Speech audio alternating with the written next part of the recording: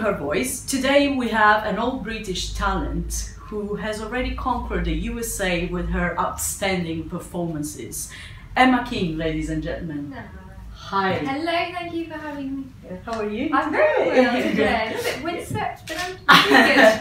That's great. It's great to have you here. Oh, thanks. How does it feel to join the Her Voice project? I'm really excited because I know I'm about to find out a lot of information that even probably I don't know, so I'm quite excited. Okay, that's great. Well, about information that you don't know, I don't know if you know that, but I had a couple of news about the inequality, the gender gap that unfortunately is in the music industry, in the entertainment industry, but music industry in particular.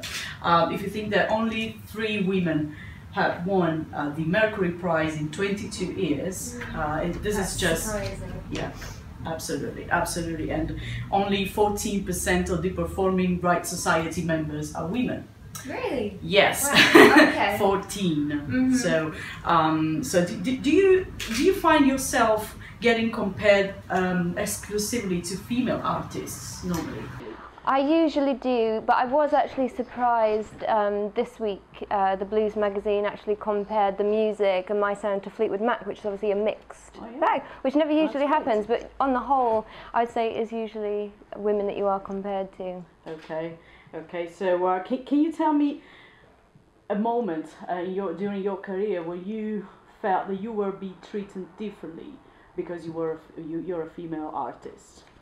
The only thing that I can really think of at this moment is a time when I was doing a music video, and it was kind of people saying perhaps what you should do and what you should wear in order to get more views on a video, and it's almost going against something that you're not, because obviously, as you can see, I'm all about extra layers. I dress like winter all year round. So someone to suggest wearing a see-through shirt perhaps, or even a bra, I don't know, it's just, these things happen in the industry, and, it is something that is quite concerning. You turn on MTV now and there is a lot of just women without clothes on, basically. Yeah, exactly. Bit worrying. Yeah. So, unfortunately, I noticed also with other female artists that we had on the show, that they get compared, their art is described more as sexy than, basic, the judgments on the talent, the actual talent. Yeah. So did you ever happen to you? I think perhaps people have said in the past when describing the voice that maybe, seductively soulful or, sexy vocals, which perhaps doesn't happen as much with male artists. So that has happened to me a couple of times, definitely. Okay. But do you think that, looking from a different standpoint, does being a female help sometimes in the industry? I think definitely years ago, I'm sure a lot of women, and you do hear stories that they do use it to their advantage, but I can't say that as of yet I've experienced that personally. Okay. So, if you had unlimited power to change the industry, the situation in the industry, what would you do? If I could do anything, I'd probably make it a more fair playing field, and make it financially possible for everyone of all talents, and make sure the people that make it's the ones that are just as hardworking and dedicated rather than any other, scenario. So that would be nice in an ideal world. That would be great, actually. So, okay, let's say that tomorrow you are offered £1 billion. Okay. Ooh, that would be contract. nice. Okay, but okay. You have absolutely no control over the music and the art that you will deliver or produce. So I have to make a decision. Yeah. Okay. It is a tough one, because definitely in the past I've been in contracts and scenarios where I haven't had that much control, and it is very restrictive, and I'm kind of in a position now where I have a lot of freedom and I'm able to kind of really explore that, and I'm enjoying it. So it's a tough one, but I probably would go with, having the control and being able to do what you actually want to do and you set out to do originally. That's quite an important thing to do. So you would try to negotiate. I would try to negotiate. I would try to negotiate.